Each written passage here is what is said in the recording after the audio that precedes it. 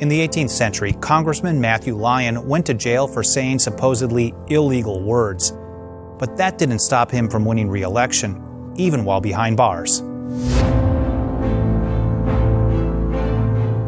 The story of Matthew Lyon is a real-life political thriller. Vermont voters elected him to Congress in 1797. He was a Democrat-Republican, the minority party at the time. With the Federalist Party firmly in control of all three branches of government, Congress passed the Sedition Act, and President John Adams signed it in 1798. The act essentially outlawed criticism of the federal government.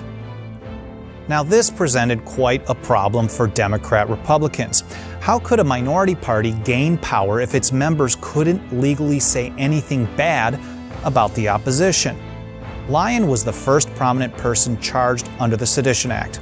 He had started his own newspaper. It was called The Scourge of Aristocracy and Repository of Important Political Truth. He published an article critical of President John Adams, accusing him of, quote, unbounded thirst for ridiculous pomp, foolish adulation, and selfish avarice.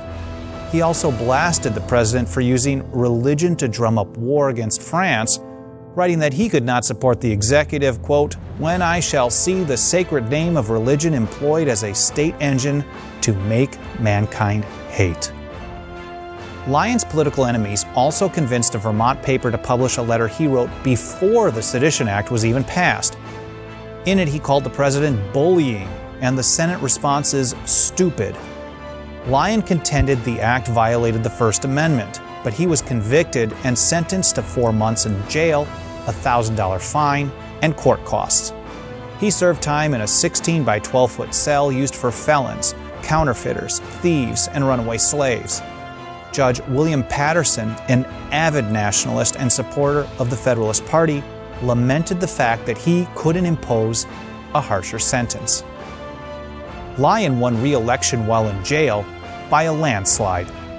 And 2 years later, in a beautiful twist of irony, Lyon cast the deciding vote for Thomas Jefferson, when a tie in the Electoral College threw the 1800 election to the House.